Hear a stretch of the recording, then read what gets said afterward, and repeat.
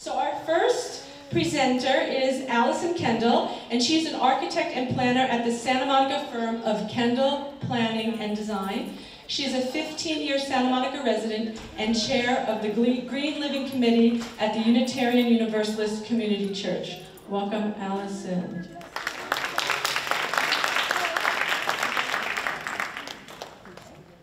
Thank you very much. It's a pleasure to be here today. I really enjoyed all the different booths and seeing many familiar faces here from Sustainable Santa Monica. As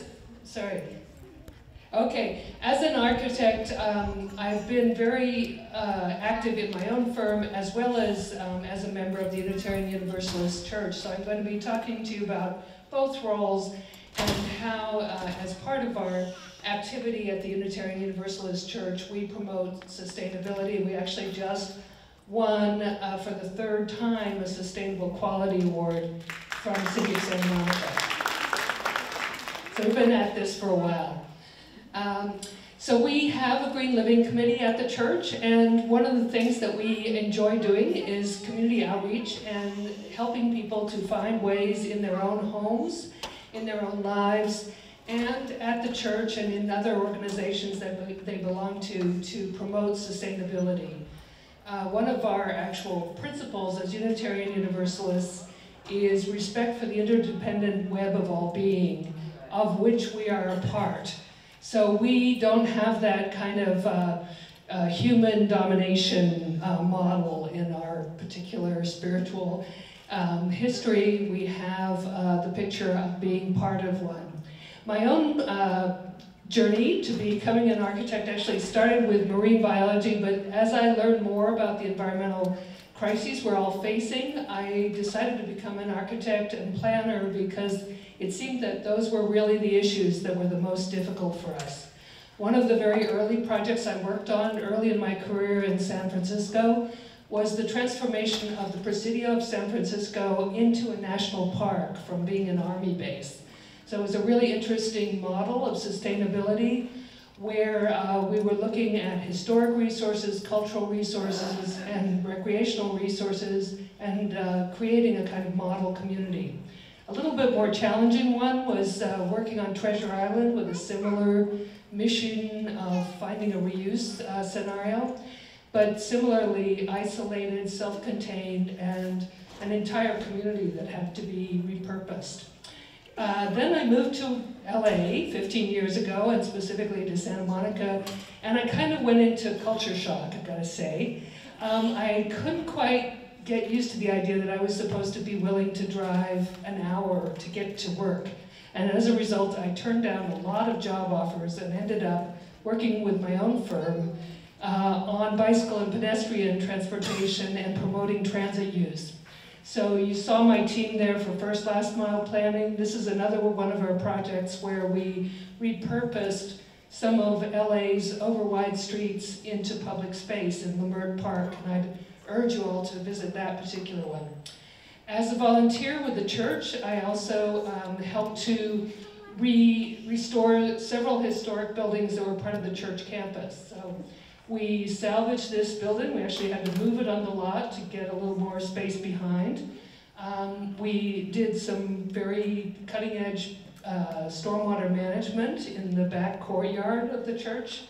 That's actually one of the infiltration pits right behind those people. Permeable paving, all that stuff. We got a little bit of help from the City of Santa Monica, although it was literally a drop in the bucket. And then we went on to remodel the social hall behind the church with a very sustainable reuse of a 1960s building, including a solar-ready roof and a lot of new, more energy-efficient windows. And ultimately, we got to our historic sanctuary, which is really the toughest nut in the campus to crack. It's a historic building from 1929, designed by John Byers, who's a local architect that you may have heard of.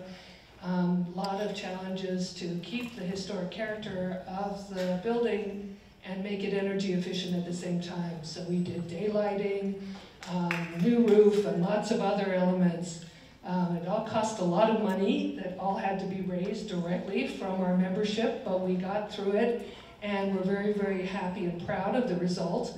And the city and the local conservancy, Santa Monica Conservancy, has awarded us for our efforts. The last phase was really a memorial garden along Arizona. So this is an example of some drought-tolerant, historically correct landscaping choices with permeable pavers that we did for that last little project. Our own homes as congregation members have been the focus of our other efforts, so we've really promoted what's called the Energy Upgrade Program. There was some information out there in the booths today about these ongoing programs to promote energy efficiency in the historic and existing buildings. We also work on climate justice. This is a South LA group that works on healthy living and urban farming that we've volunteered with and donated a lot of money and time to in their efforts to reach out to other South LA residents with healthy food. We continue to promote sustainable mobility. We actually have a lot of bike racks at our campus. We have a Good Neighbors program that encourages carpooling, taking transit, and other ways of getting to the church. We share parking with UCLA Medical Center as a way to decrease the wasteful use of space for just parking cars, especially when we don't need it very often. We have a whole series of green homes among our membership. This one, particular one, is my own, with water conservation in both the utilities, the fixtures, and so on. This is something that I wanted to point out to all of you is a cool way to find out how you're doing in your own lifestyle. It's called literally coolcalifornia.org, and you can fill out a little questionnaire with information on your own habits and your own home and find out how you compare with other Santa Monicans. And if you read quickly there, you could tell that I'm using half the resources of a typical Santa Monica family. This is what happens if we don't pay attention. This is sea level rise predicted for the Venice area by the end of the century. So the stakes are high. We all need to do more than our part, and we need to convince everyone else we know to do what they can as well. We have a saying and a favorite song called The Beautiful Blue Boat Home, which we like to sing whenever we think about how we're all in this together. Thank you very much. Thank you, Alison.